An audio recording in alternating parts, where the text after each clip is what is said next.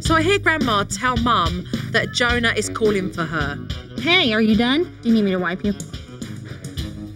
Jonah, do you need me to wipe you?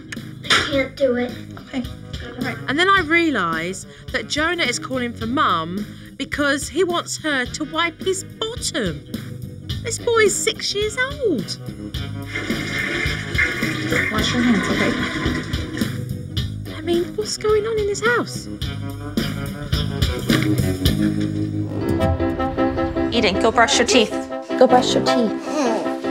The children were asked to brush their teeth, and Eden made a really big fuss about it. Go brush your teeth. And she didn't want to go into the bathroom at all. She just absolutely refused. I have a tendency to try to reason with them, and that is not always the best solution. Hey, look at me. Look at me. Right here, eyes Eden. What color are my eyes? What color are my eyes? Look at me. Okay, Green, blue, okay. Tony continuously asked them to look into his eyes all the time. I'm up here. Look at me. My eyes are right up here. Hold those up here by my eyes if you have to. Look at my eyes. It just doesn't work. Are you seeing me? So Tony finally gets Eden to the sink, and it's a standoff. You ready to brush your teeth? She crossed her hands. She certainly didn't want to brush her teeth, and she made a big riot about it.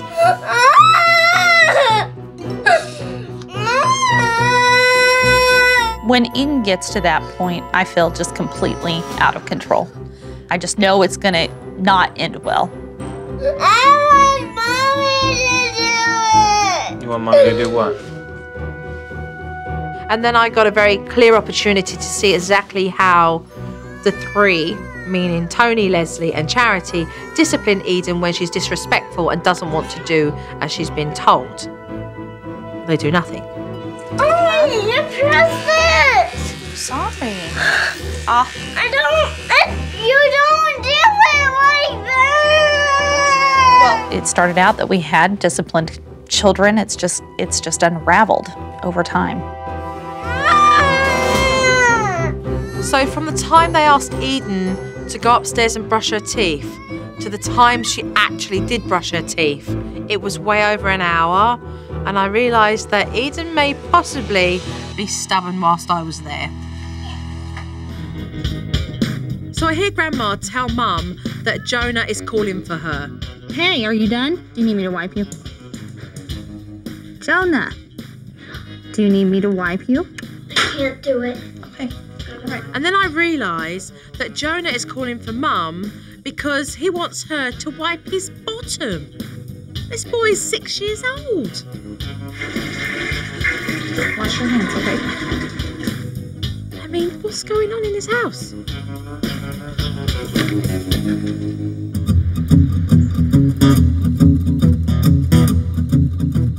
Later on in the afternoon, Mum and the kids spent some time doing crafts. Here you go. Mum gave Eden a sticker that was on Jonathan's monkey to her by accident, and he wasn't happy with that. Oh, you know what? I didn't know it was your heart ear, and I gave it to Eden to put on her monkey. I didn't know it was yours. I accidentally gave Eden Jonathan's sticker because it had fallen off of the monkey. I'm sorry. Honey, I didn't mean to do that, Jonathan. I'm sorry. Eden, we accidentally put Jonathan's heart sticker on your monkey. Can I take it off and put something else on your monkey's belly? It's ruined. I kind of was hoping that she would just say, okay, but she did not want any part of that. Can we do that for Jonathan, please? No. So I just felt kind of trapped, like no matter what I did, whether I corrected my mistake or whether I didn't, somebody was going to be very unhappy. So now what? Fell off. What to do? You don't know what to do with the stars and the monkey noses. Because either way, I felt like I lose. She tells me that she feels guilty because one of the kids are going to be upset over the decision she's made. That's life. Eden, can we please give him the heart nose, and I'll put this heart that Mommy drew on your nose. that I find myself sometimes trying to please all of the kids. What if we found a phone sticker? No. Phone. Phone. You're not going to keep all your kids happy 24/7. But you get on it and you deal with it.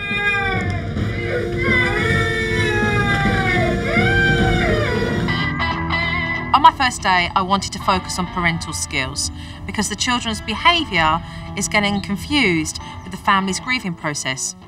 The first step was to ask Grandma to leave so that Leslie wouldn't be dependent on her help, so that she could just stand up on her own.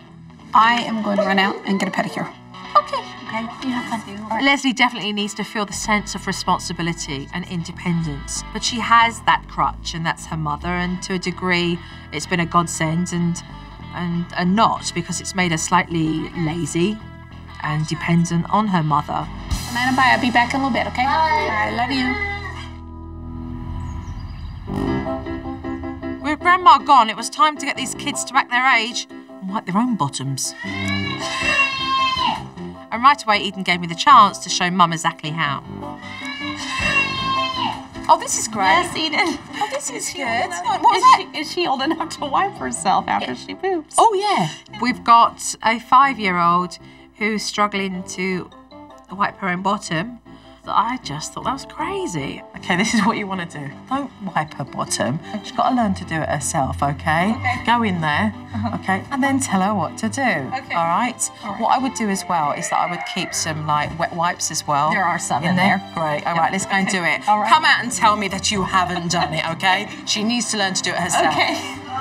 Yes, Eden. Why was it taking you so long? Had Mum in the bathroom teaching Eden how to take care of herself on her own accord, which was quite funny actually, listening to her through that door. I don't know how to write. I'm going to teach you how to wipe. Now pull out one wipe. Remember, front to back. Okay. I'm often asked, when should a child wipe their own bottom? Typically between 3 and 4 years old, and Eden's almost 5 years old, so she's way overdue. Do you know how many American houses I've been into where the kids don't wipe their own butt? It's quite interesting. You know, you want to make sure they're clean, and you want to make sure that, you know, they've got good hygiene and they're taking care of themselves, but sometimes you don't think they're ready to do that, so you're just doing it for them. Good job. Good job, Eden. Good job. She said, I can't believe I wiped myself.